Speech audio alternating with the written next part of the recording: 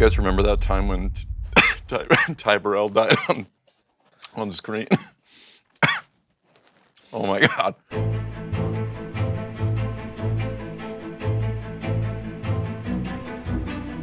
Hey, what's going on, everybody? For First We Feast, I'm Sean Evans, and you're watching Hot Ones. It's the show with hot questions and even hotter wings. And today I'm joined by Emmy Award-winning actor Ty Burrell. You know him as Phil Dunphy on ABC's mega hit Modern Family, now in its 9th season. And you can catch him on Mouth Feelings, a podcast where they talk about the things that go into your mouth and the feelings that come out of it. It's a great tagline. It's great to have you in the seat. Ty, welcome to the show. Thank you. I appreciate it. I'm very, very, very scared. Do you know what you're getting yourself into? I feel like everything I'm saying is going to be famous last words, but I love hot food. I don't really have a very subtle palate. Like, I don't know I'm eating something unless it's hot.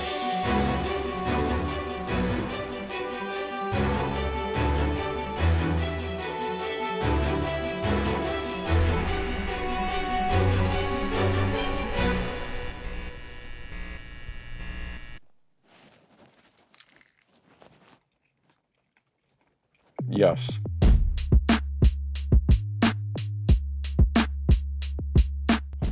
Wouldn't it be great if I checked out right now? Like, mother. So you got your big break as an actor a little bit later in life, which left plenty of room for some odd, offbeat jobs. When you were working as a forest firefighter, did you ever get a call that made you fear for your life? Fire made me fear for my life. I was a terrible firefighter. I was soft as cotton candy and had no business being a forest firefighter. Actually, the very first call we ever got was a semi with its gas tank on fire. Whoa. And it was a two-man crew. Oregon's not a big state. He was pushing us closer to the fire, and I was pushing us away from the fire, and we formed a sort of a TP. We were having a reverse tug-of-war on the hose, and I was bigger, and I won, and we ended up going very, very far away from the fire.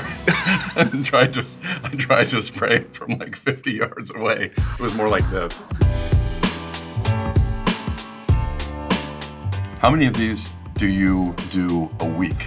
You know, we go weekly, so Okay. if we bank a bunch of episodes, then I'll have a chill couple weeks. But if that gas tank runs low, then I have to just start stacking them. Like I did this yesterday. That's what I'm curious about, is when you are stacking. Let's get to the stacking. It's really the cross that I bear. You know, it's the grave that I've dug for myself over here. This is a hero's journey. This It really is a hero's is. journey. I appreciate you saying that. Yeah. So the internet seems fascinated with philosophy, and then you've talked in the past about how sometimes the storylines in Modern Family can mirror your experience as a real-life father. So with that in mind, what I want to do is bounce some quotes off of you from other iconic TV dads. Okay. And I'm curious if you think it's good parenting advice or bad parenting advice. I'm a terrible person to ask about parenting advice. But Well, let's see how it goes. Yeah, let's do it. This first one is from Homer Simpson counseling Lisa. If you don't like your job, you don't strike, you just go in every day and do it really half-assed. That's the American way.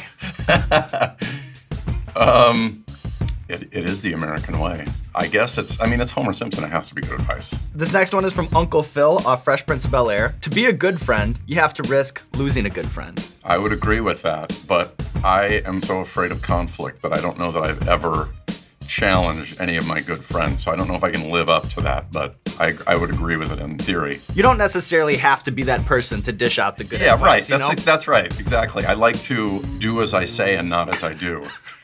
And then this last one is from Phil Dunphy. The most amazing things that can happen to a human being will happen to you if you just lower your expectations. I love that on many levels. Lowest expectation levels. Where are your expectations today? My expectation today is that it's going to hurt, and tomorrow is going to be a disaster. From the Bronx, I take it. From the BX. So as we alluded to in your intro, you host a food-focused podcast, and Yep. then your wife, Holly, I know that she's a pastry chef. Yep. How, if at all, has she changed your perspective on food? Because you've described yourself as a lawless animal when it comes to eating. We couldn't be any more different. The upside of having the palate of a goat is that everything she makes is great. And then I know that you own a pair of bars in Salt Lake City. What was the biggest hurdle you had to overcome in securing a liquor license? Because from what I understand, there's some strange rules in Utah. Yeah, well, they've actually gotten better. Back in the day, you had to do all kinds of crazy things. If you go all the way back, a drink couldn't be made in a bar, so they would actually give you like the airline bottle and the mixer. And you do it yourself. And you do it yourself. Then they had memberships where you had to kind of become a member to get into a club. So everybody who walked into a bar had to become a member. That went away. It's very hard to get a liquor license. That in and of itself is very hard. Somebody smarter than me found a literal loophole, which is that if there's a hole in the wall or a doorway, the place next to you gets your liquor license. So we leased the space next to us and cut a hole in the wall. And there you go. And got a liquor license. And then for the uninitiated, can you explain the allure of fry sauce? Well, fry sauce is mayonnaise and ketchup. So that's all it is. It sounds a lot more exotic than it is, and it's great.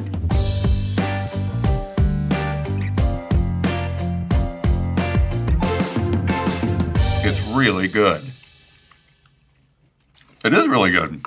Did you have a hand in? Yeah.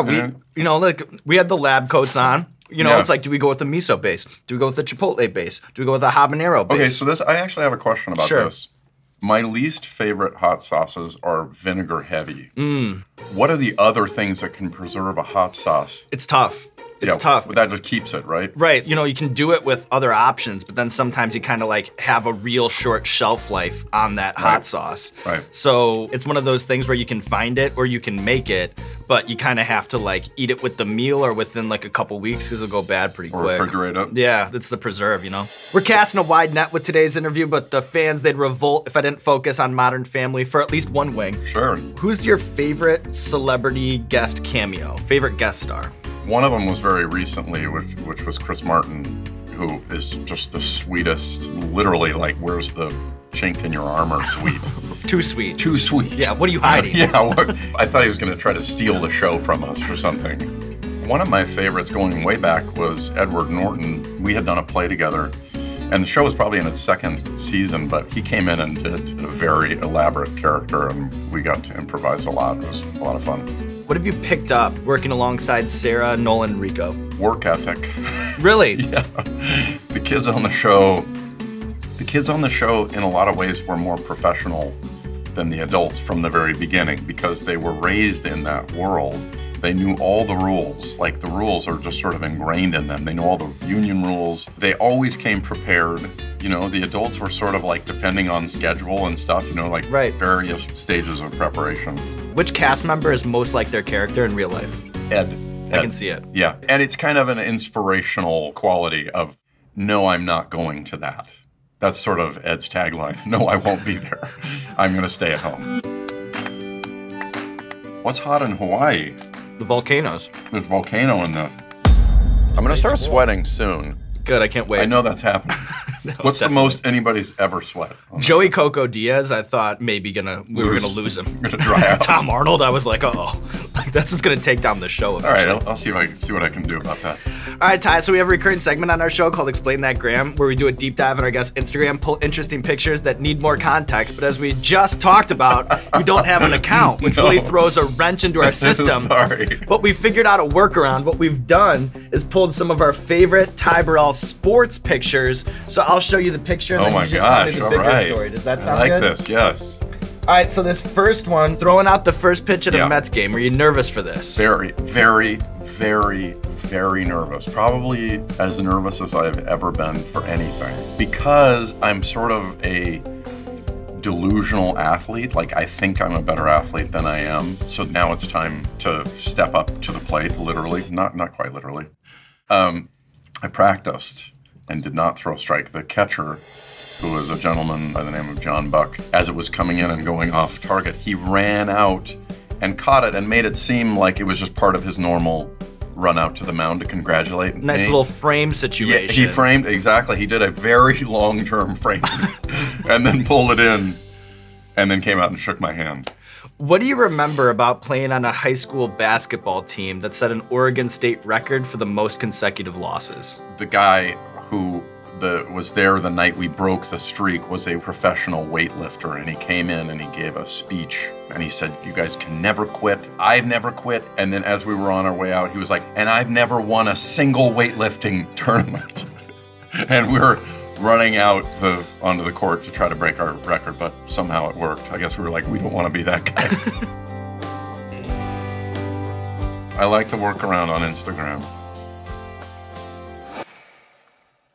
That's good. Yeah, I'm starting to really, I'm feeling that one. Yeah. So you've said that you went to graduate school as a tactical means of avoiding auditioning. That's true. And then while it's not ditch digging, acting can be tough because you have to kind of become comfortable with rejection being a part of everyday life. Do you remember your first TV audition? And if so, was it the humiliating experience that you always expected it or feared it would be? Yep. It's funny you use that analogy because I always say it's not digging ditch too, because I actually did dig ditch for a few weeks when I was in junior high. And it was the worst job of my life. But the humiliation can be incredible. One of my very first auditions, I had 2 weeks to work on this. I was using a British accent. I'm not particularly talented with accents, but I worked really hard on this accent. And as I was sitting down in front of just a big bank of people, intimidating people, and the casting director, he whispers in my ear, "Oh yeah, we're not using the accent." So I gave an audition trying to switch out of a British accent into an American accent on the fly that sounded like I was having a stroke in front of all of these people. It was like, "That's where you land, Mr. Ma'am, Madam." I take it you didn't get the call back. I did not. I did not even get real eye contact on my way out. Sauce picante. Dawson's is almost a crisis. Right. It flirts with crisis. It flirts with crisis. I would agree. Yeah. It's good though. So I know that you fell in love with Salt Lake City almost 20 years ago.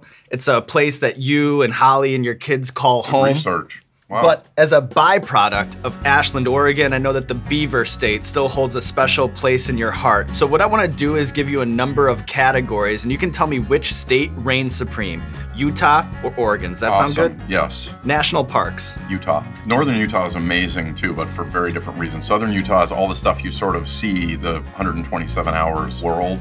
But it's really just an incredible place to spend time. It's really easy to get to. It's unlike anything on Earth. It's sort of like what I imagine Mars is like. Sundance Film Festival or the Oregon Shakespeare Festival? That's really tough. I'm gonna say the Oregon Shakespeare Festival because it's even more of an anomaly, like a crazier thing than a Shakespeare Festival ended up. Such a huge, successful one. And I say this with the fact that I tried to get work there forever and they never hired me. So this is how good, this is how they were smart enough to never hire me. So that, I think, puts them at the top of the list. Do you have a take on this whole self-service gas law in Oregon? Because it seems to be tearing the state apart at the seams. I think it's us trying to hold on to something that we feel makes us interesting. This is like an idiosyncrasy. It's like somebody, keeping their flip phone. Clyde Drexler or Karl Malone? Drexler, of course, I mean, that's not even close. Malone is the largest man in the history of human life to fall down at somebody blowing on him. Like, he was such a flopper. A little ahead of his time, maybe. Way ahead of his time. But I mean, the guy could not have been more stout to be flying into chairs and constantly sprawling out on the floor. We had a real dislike for Karl Malone in Oregon. Now, this was on your previous season, correct? This one we can't move because it's the face melter. If people, the fans would go nuts if we took it out. I'd like to take it out as somebody who's eaten it about 100 times. I took a big bite of that. I'm afraid to inhale. You guys remember that time when Ty Burrell died on screen? Oh my God. Yeah. Oh boy. That's where shit gets real. Over the years, you've made more than your fair share of red carpet best dressed lists, and I'm curious from the outside looking in, how do you unpackage the relationship between the celebrity and the celebrity stylist? In other words, how much influence do you have over your Golden Globes fit, and more importantly, how much do you care about it? If I'm being 100% honest, I'm sort of a dandy fop. Like, I actually I dig it. I don't want to be that guy, actually. Like, I'm from Oregon. I want to be like a man's man, but I'm not. You want to be the flannel Paul Bunyan guy. Yeah, even when I am actually camping, I'm like, this is too put together. this. I shouldn't have. I thought way too much about this. I need to learn sign language Let's carry this one home. to finish this one out. All right, so this next one is Mad Dog 357 with number 9 plutonium. When we start getting into scientific stuff, I just feel like this should be put into some sort of a capsule to fuel something. Elon Musk. This should be called Elon's Musk. That hurts my lips. Yeah. That makes my lips hurt. Yeah. It's the first time ever that my teeth have hurt. I feel like my teeth hurt. Welcome to the club. So Hollywood has a reputation for being this dog-eat-dog place where the assholes win, but you seem to have a more grounded disposition, a more low-key lifestyle, and I'm curious, in what ways has being the nice guy actually served to help your career in La La Land, and can you give me one time where it was maybe a detriment? I'm always trying to reiterate, work really hard and you'll work if you're talented and you work really hard, but that there's a certain element of luck that gauges your career. It's so hard to think with the pain that's going through my face. For whatever reason, I've never felt that I could control my career. I don't consider that like a personality thing that I made happen. I just feel lucky that I've never felt that way. I think that the way it works is when you get an opportunity, if you just exceed the expectations of whoever gave you that opportunity, then you'll get another opportunity. I totally agree. I totally agree. It doesn't require all that other thought, right? It's just that you will get opportunities, and you just have to absolutely throw yourself into them completely, and you don't, and you don't even have control over how well that thing does. Right. Like this must be kind of a cool thing, this whole show for you, right? It's a glass half full, glass half empty situation. Is this glass full of hot sauce? Yeah. Everybody has a problem. They just want a problem solved. Yeah, so if you sure. can solve that problem, then they'll keep giving you problems to solve. Good way to put it. All right, Ty. So you guys went in on the last one.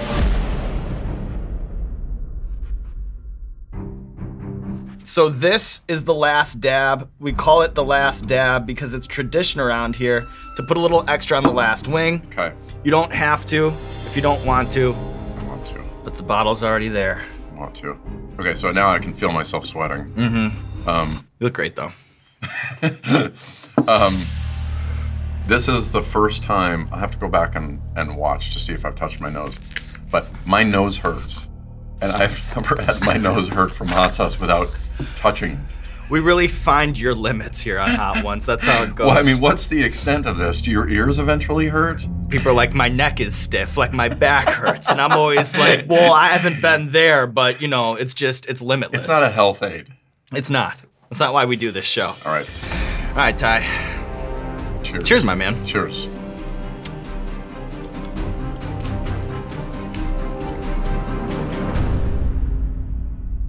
That's really good.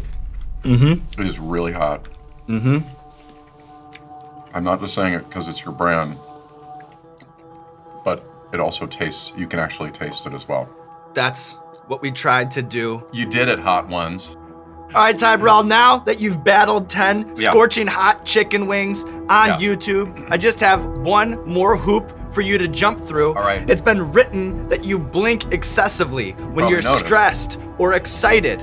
And in season 2 of our show, I had an epic stare down with Jay Farrow. I lost, and it has haunted me ever since. Welcome to your first victory. Here, now that I have the low-hanging fruit in front of me, I'm going to try to avenge it. It's no holds bar. On the count of 3, first to blink loses. 1, 2, 3. I feel so good that I am about to give you your first win in a blinking contest. And I need it. Oh, so if I win, I'll never get out from under it. Yes. Yes. Yes. I needed that, but you know what, Ty Burrell? There are no losers today. You cleared the board. You made it through against all odds, and now there's nothing left to do but roll out the red carpet for you, my friend. This camera, this camera, this camera. Let the people know what you have going on in your life. Today is the day I became a man. Well, we already talked about the podcast and our businesses in Salt Lake and Park City, so I would like to talk about Kids in the Spotlight, which provides funding for foster kids to make their own films and tell their own stories. And so please go to kitsinc.org. Good job, Ty. Thanks, Ted. Thank you. I had a great time. That's awesome. That really is. Literally, this may be the most masculine thing I've ever done.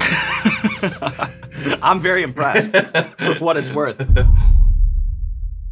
Hey, what's going on, Spice Lords? It's Sean Evans checking in from a table by himself. And do you notice something different? No, it's not a new haircut. The jacket, you've seen it before. We have a new bottle of The Last Dab, Carolina Reaper edition. Still got it. It's The Last Dab and the Carolina Reaper together at last. A special edition. Pick it up while supplies last. Heatonist.com. Cop your bottle. It's still a tough one.